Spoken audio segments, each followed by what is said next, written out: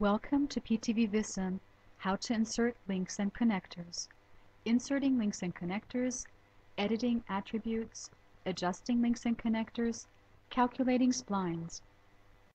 To define a new link, zoom into the desired map section. Drag the desired map section open and release the mouse button. Activate links. Move the cursor to the link start point. Right-click and drag the mouse in the direction of travel. While doing so, left-click to insert a point and change the direction. Release the mouse button at the end of the link. The link data window shows the link attributes. Optionally, enter a link name. Check the link attributes, the number of lanes, the driving behavior type, the display type, and the level. Also check the lane attributes.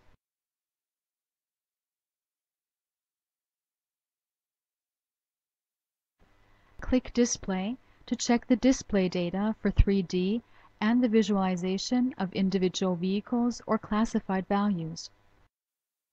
Click the Other tab to check the additional settings.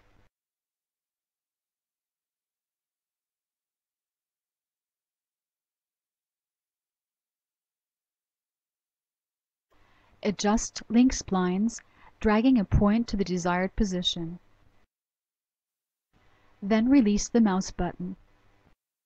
Now connect two links with a connector in the direction of travel.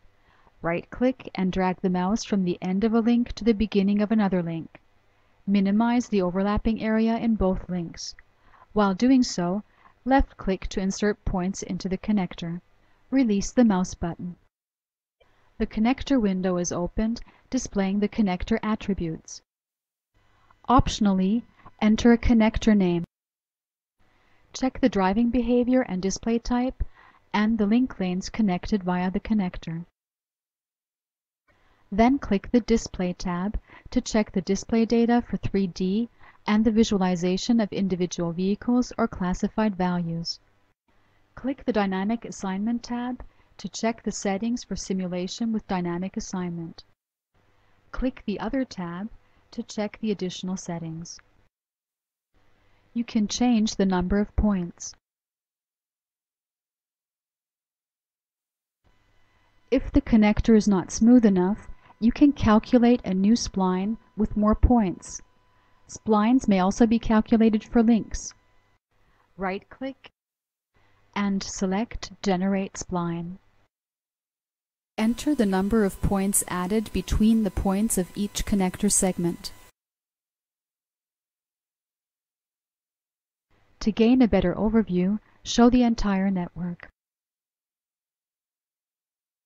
In this short video, we have shown you how to insert new links and connectors in the network, how to change the direction of travel for a link or a connector using points, how to calculate based splines for a winding and more realistic looking link or connector.